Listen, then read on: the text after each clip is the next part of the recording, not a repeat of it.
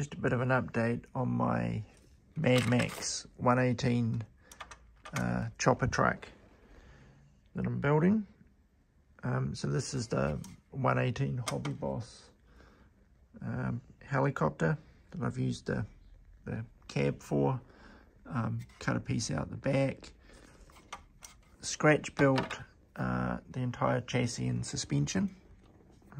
So I've got a kind of I think it's a walking beam suspension at the back. I've got some 3D printed or resin,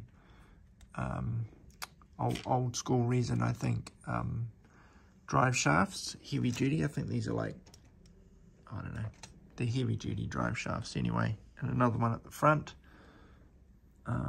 It's got here we go, that piece is going to go on it. Working steering, a little bit sloppy at the moment because the screws aren't particularly tight. And that's going to mount roughly about there. It'll be lifted up a little bit off the chassis.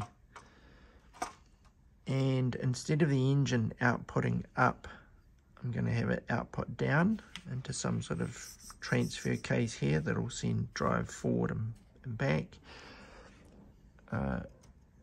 Your tow hitch on the back here, and maybe something here. And then I'm going to use these bottles to make some fuel tanks to go along under there, and then add some other bits. In the inside, on the plate, you've got two chairs for the pilot and the co-pilot, and then the is it the cyclic, like the throttle there, and then the other one there, and the oh no, cyclic I think goes in there.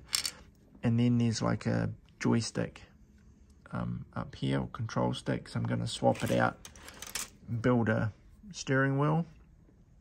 Probably be left-hand drive. I did think about making it center drive, but not too sure about that. Might still happen. And it's got, where do I put them?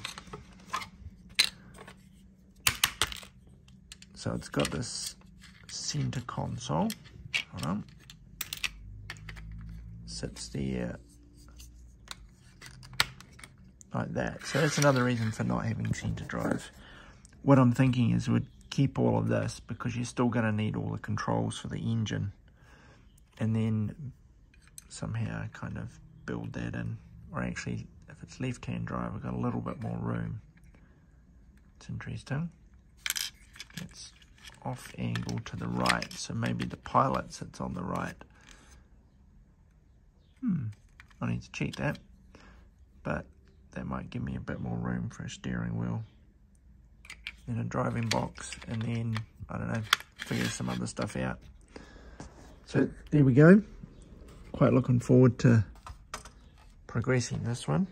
And then the idea is to paint it up similar to my other finished helicopter,